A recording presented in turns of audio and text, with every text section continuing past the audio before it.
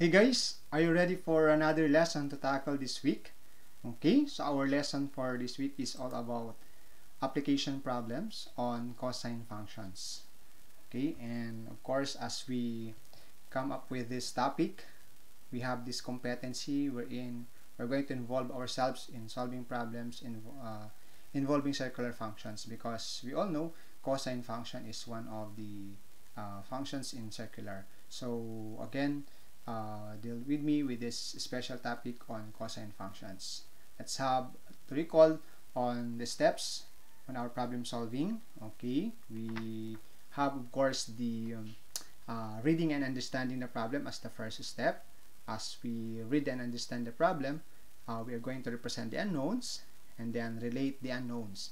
Once we are relating the unknowns, it's advised to us to come up with a good sketch or picture out the scenario, because we all know a good sketch showing given information and unknowns can be very helpful in understanding the problem.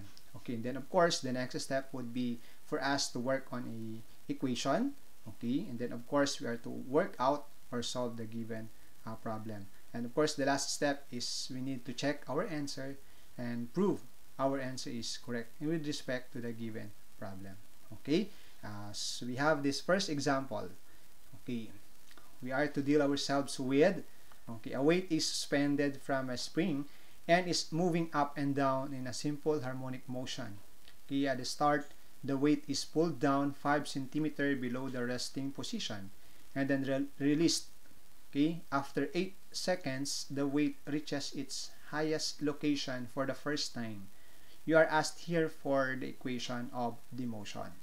Okay, so as we have our steps in problem solving, we all know that of course there is this what you call weight that is suspended from a spring. Okay, and of course the given here is the time started is 0 and then it was pulled down, so the direction of pulling down is downward from the result pulling down, so it's down, so it denotes as a negative. Okay, and then of course after 8 seconds is another given, and of course the unknown here is our equation of the given motion. If we are to illustrate, we have here the picture or illustration of our scenario. There you have it. And of course from the given, t is 0 from the resting position. Okay, and of course we are given that the weight is located at its lowest position at t equals 0, and then of course it was what? Pulled down 5 cm. Okay, with that pulled down 5 cm, it is denoted as y equals negative 5, okay, when t equals 0. So what will be our working equation? Okay, using cosine function. So therefore we have here y equals negative 5 cosine bt. B there refers to our one of the variable in dealing with the period, and of course t there is our time. Okay, so we all know from the given, it took the weight 8 seconds from the lowest point to its immediate highest point. So 8 seconds upward, 8 seconds downward. So half of the period is said to be 8 seconds. So from our formula for period is 2 pi over b, we get the half of it, and of course equated to 8. So as we all know, we cancel out 2 there, okay, in the numerator and the denominator.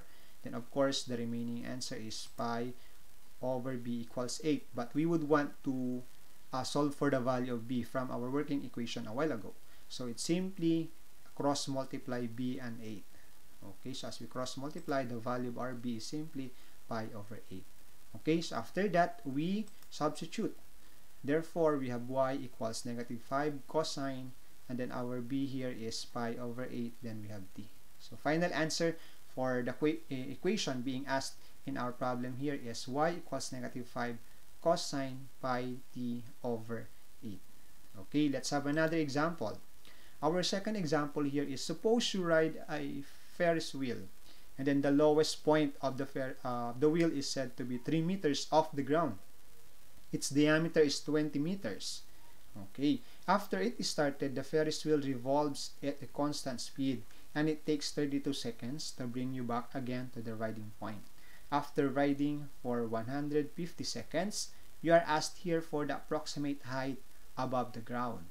Okay, So again, the scenario, you are in the Ferris wheel. Then this Ferris wheel is 3 meters above the ground, and of course the diameter is 20 meters. And of course, it takes 32 seconds to take a, what you call this one, a one revolution. Okay, and of course, after riding for 150 seconds, where are you now? So I mean your specific location. Okay, so from the scenario or our steps in problem solving, we picture out again. There you have it, our scenario. Then from the given, you notice our diameter is given as 20 meters. Off the ground is said to be 3 meters. Okay, so what else? We need, of course, to ignore the fixed value of 3 meters off the ground and assume that the central position passes through the center on the wheel and is parallel to the ground. Okay, and of course, we let t be the time in seconds elapsed that you have been riding the Ferris wheel, and y is said to be the directed distance at your location with respect to the assumed central position at time t. Okay, so our y here is said to be negative 10. Why is it negative 10? Because of course height, and of course it's downward. So with this 1/2 of your 20 meters as the diameter is 10, the negative there, guys, is simply denoting our direction. It's downward. Okay, and of course our t is 0. Then of course the model, if we are going to, next step is to have our working equation. Our working equation therefore is y equals negative 10 cosine bt. Take note that t is said to be greater than or equal to 0. So again, our working equation is negative 10. And of course from the given, okay, your Ferris wheel takes 32 seconds to move from the lowest point to the next. Okay, so 32 seconds. So from there, we are going to solve for the period. Okay, 2 pi over b equals 32. Okay, we would want to solve for the value of b. So we multiply both sides with 1/2, and of course 2 here with respect to your numerator and the denominator is being cancelled out, and then of course 32, 1/2 of 32 is 16, so therefore pi over b equals 16. Again, we would want to solve for the value of b, so we just cross multiply b and 16, so we come up with b equals pi over 16. So from our working equation, we have y equals negative 10 cosine pi t over 16. This is our working equation. So it's just a matter of substituting b with pi over 16. So there you have it, guys. And of course, as we continue, okay, from the given when t is 150 seconds. So how we are now ready to solve for the height. Okay, we are going to substitute t from our working equation with 150. So we have y equals negative 10 cosine 150 pi over 16. This is our working equation a while ago. Then of course, solving that using our calculator, we come up now with 3.83. Okay, so we have rounded it off already. And of course, as we picture this out, okay, 3.83 plus 13 equals 16.83. Okay, so how did we arrive with 13? Where is this 13? A while ago, this is 10 diameter, then another 3 here, so that's 13. Then of course 3.83 from our